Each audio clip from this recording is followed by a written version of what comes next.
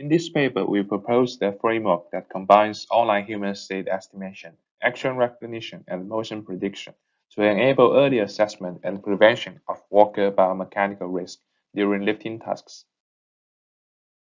Work-related musculoskeletal disorders still represent a societal challenge that threaten health conditions of working adults. Among the large variety of their causes, payload lifting tasks in industrial environments play a pivotal role in determining poor ergonomic conditions that favor such musculoskeletal disorders. In the context of human-robot collaboration, for instance, during a collaborative lifting task, preventing human risk is also an interesting topic for designing human-centered control strategies.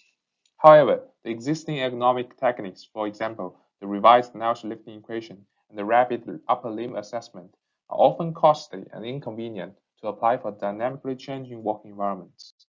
Therefore, our question is, given a set of wearable sensor measurements, can we develop quantitative scalable systems that online monitor human ergonomics and potentially alert the worker before endangering health conditions? The answer is yes, by utilizing the revised Nash lifting equation. Firstly, we can decompose a lifting activity into a series of continuous single actions, such as standing, squatting, rising, and back to standing again. Then, at the time step Ti, the action of rising is detected. We read the current sensor measurements and hence determine the arrangement status of Nash equation. Until next action at time step Tj is recognized, each following moment Ti plus n can be regarded as a temporary destination status of Nash equation, which means we are able to compute instantaneous lifting risk by repeatedly applying Nash equation. Based on this idea, we implemented a framework that consists of four modules. On top left, we can see the sensing system, which collects IMU measurements and contact ranges.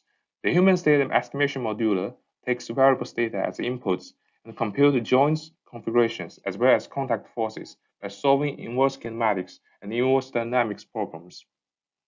The action recognition and the motion prediction is achieved by a learning-based method called guided mixture of experts, which is trained offline and can be inferred online. At online inference stage, the guided mixture of experts receive data from human state estimation module and predicts both action recognition and future motions. The Nash geometry multipliers are retrieved from the network predictions, which enables the computation of lifting risks for a given future time horizon. Once any potential risk is detected in this time horizon, a corresponding command will be sent to the haptic actuator integrated in the IMU node that is mounted on human pelvis. We validated the effectiveness of our proposed framework in multiple real-time lifting task scenarios.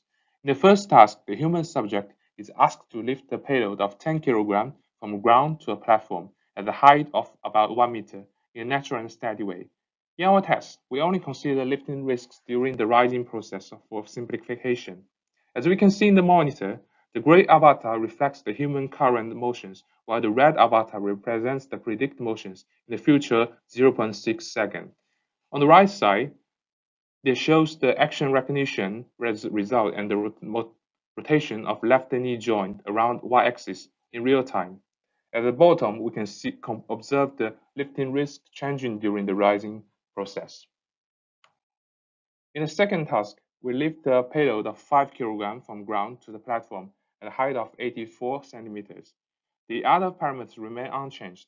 As we can see, the estimated lifting risk during rising action is slightly smaller than the values computed by the conventional Nash equation, and is actually not a constant during the whole process, which shows the importance to monitor the real-time ergonomics. Thank you very much for your watching. For more details regarding the source code and the paper, please scan the QR code shown in the video.